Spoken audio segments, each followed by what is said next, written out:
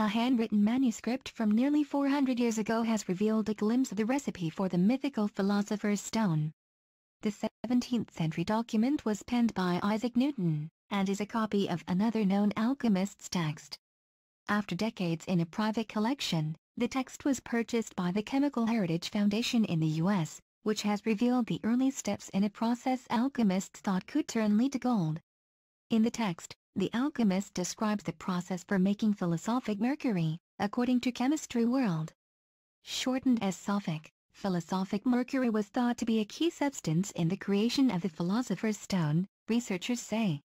Philosophic mercury was thought to be a substance that could be used to break down metals into their constituent parts, James Volkel, the CHF's curator of rare books, told Chemistry World. The idea is if you break the metals down you can then reassemble them and make different metals. Translated from Latin, the title of the manuscript reads Preparation of the Sophic Mercury for the Philosopher's Stone by the Antimonial Stellate Regulus of Mars and Luna from the manuscripts of the American Philosopher. While researchers aren't sure if Newton ever actually tried to make the substance, Volkel says it would not have been out of character for him, and he likely used the text as a reference.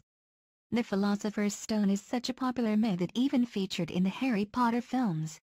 Newton is well known for his influence to physics and mathematics, but documents similar to this one reveal he was also an enthusiastic alchemist.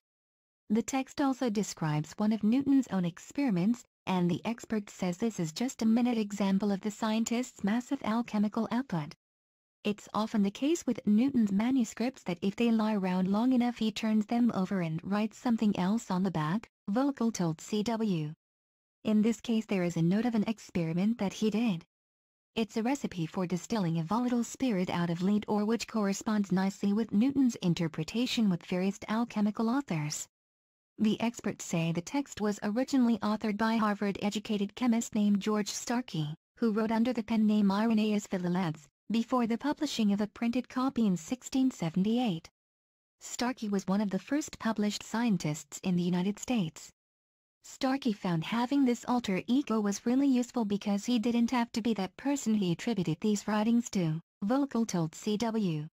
He could publish under another name, and he could completely control people's access to that person because he didn't exist. The manuscript was sold by his descendants at Sotheby's in London in 1936, and has just been made public for the first time. The text will be added to the Chemistry of Isaac Newton project, an online database from Indiana University.